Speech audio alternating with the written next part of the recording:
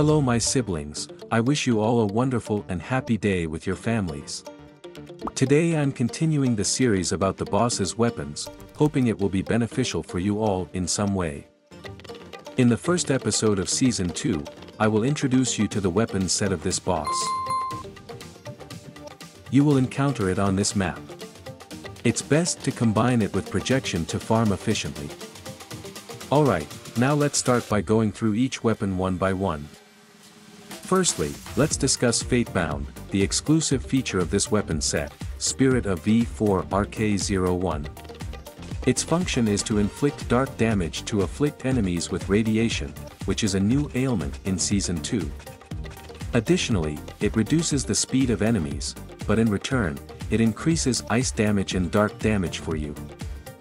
And it stacks up to 48 times, as you can see.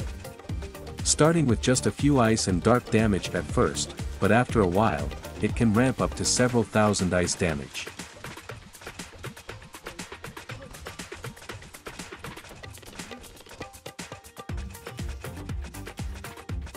Now, let's talk about the first weapon, V4RK01 Grapnels.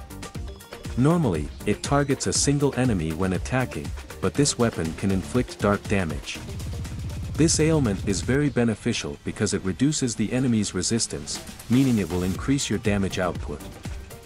When it's fully charged, it jumps up and slams down, creating a massive earthquake that launches all enemies into the air. Because of this, they won't be able to attack you or use skills. I highly appreciate this capability of the weapon. Next up is the V4RK01 VTF, which is a rifle that shoots radiation bullets but doesn't inflict radiation on enemies. Normally, it only fires pink bullets, which also deal dark damage, similar to the previous weapon. When fully charged, it creates a targeting area and fires a radiation bomb down, similar to the boss causing a nuclear explosion, making us all irradiated. Its drawback is that it charges a bit slowly, but it deals significant damage.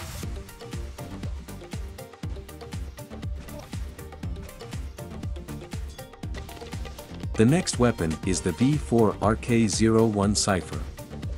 This is a sword and shield type of weapon, similar to other sword and shield combinations. When attacking normally, it swings with a narrow range, hitting only about 3 targets, and it also inflicts dark damage like other V4RK01 weapons. When fully charged, it charges towards the target and creates a fairly large radiation zone, causing anyone who steps on it to bleed. Finally, there's the V4RK01 Synapse. This is a magical staff. When attacking normally, it shoots a dark damage sphere, but I noticed its damage is slightly lower compared to the previous 3 weapons. However, it compensates with a faster firing rate. When fully charged, it shoots a sphere towards the enemy, creating a radiation area where enemies lose health and slowly die. I think the best build for these 4 weapons includes attributes like Blowout, Multi-Shot, Doombringer, Concentration. You've completed the review of these 4 weapons. If you enjoyed this series, please give it a like, share, and comment. I'll continue to make videos based on your requests. Have a wonderful day, thank you, and bye-bye.